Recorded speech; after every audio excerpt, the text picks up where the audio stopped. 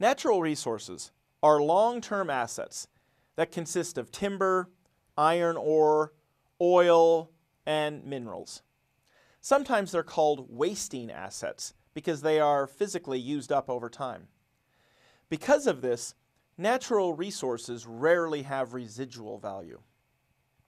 Common characteristics include that they are physically extracted rather than used in production, and they are replaced only by an act of nature. You've learned that plant assets are depreciated as their values are used up over time. Natural resources are depleted as their values are used up during extraction. Thus, depletion is the process of allocating the cost of a long-term natural resource asset to expense over its useful life. Normally, depletion expense is debited and the natural resource asset is credited when depletion is recorded. At the end of the video, I'll show you an alternative way to record this journal entry. When calculating depletion, we use a method you should already be familiar with, the units of production method. The formula for units of production is the asset cost minus the residual value divided by the useful life in total units. This gives us a depletion rate per unit. Then we take the depletion rate per unit and multiply it by the actual units extracted for the period. That result equals the amount of annual depletion expense that we would record in our adjusting journal entry. So let's look at an example. On January 1, the English Beat purchases the rights to extract 1,000 pounds of gold from a gold mine. The cost of the rights to the gold is $1 million. So the journal entry to record the purchase of the rights to the gold is a debit to gold mine reserve and a credit to cash for $1 million.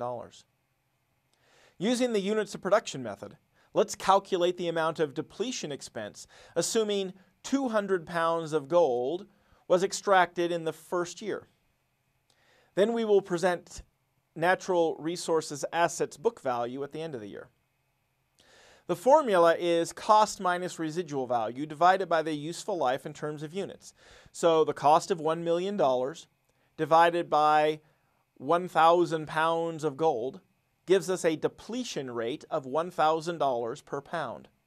So for every pound of gold extracted, $1,000 of depletion expense will be recorded. If the actual gold extraction in year 1 was 200 pounds, then the amount of depletion expense is $200,000. We get this by multiplying the 200 actual pounds times the depletion rate of $1,000 per pound. We can record the adjusting journal entry by debiting depletion expense and crediting gold mine reserve for $200,000. Alternatively, some companies might use an accumulated depletion account rather than crediting the natural resource asset directly. This isn't necessary like it is with plant assets, since the natural resource asset will be gone once it's fully depleted.